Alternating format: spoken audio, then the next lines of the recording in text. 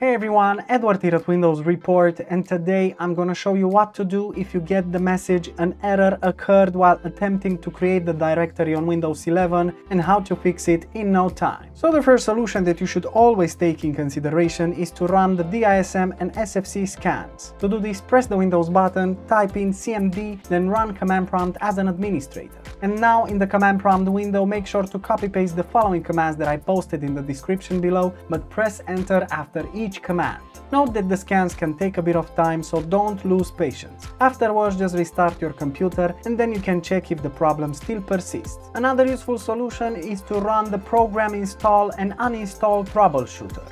Now to do this, open up an instance of your default browser, then access the link that I posted in the description below. This is the official Microsoft Program Install and Uninstall Troubleshooter, and once you access the link, you'll be given the direct file to download. In here, just select your desktop because it's easier to access the file, click on Save, wait until it's downloaded, then simply run this file. And you'll see that the troubleshooter will try to diagnose if you have any issues, and it will ask you if you have a problem installing or uninstalling a program.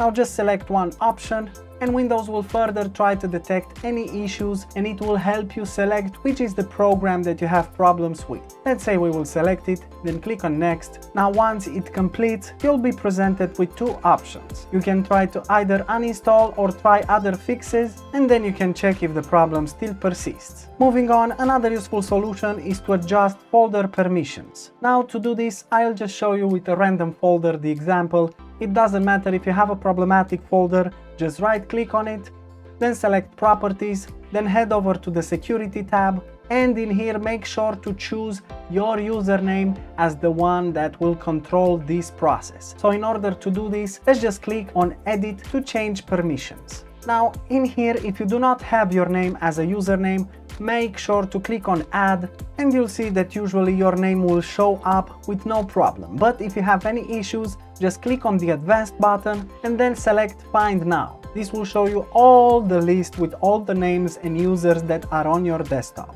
Now choose your username, click on OK, then click on OK once again. In here you'll be set to allow or deny full control depending on your preference. Now just click on Apply and OK to save the changes, and you're good to go. Then you can check if the problem still persists. And lastly, another useful solution is to perform a clean boot. To do this, press the Windows button, type in msconfig and select System Configuration from the search result. Now in here, click on the Services tab, then tick the box next to Hide All Microsoft Services, and then select the Disable All button. Next, what you have to do is click on the Startup tab, then click on Open Task Manager. In here, make sure to disable all the unnecessary programs, then close this window, click on Apply and OK to save the changes, restart your computer, and then check if the problem still persists. And that's it. Super simple, isn't it? Of course, if this video helped you, make sure to hit the like button and subscribe to our channel for more quality content. Thanks for watching.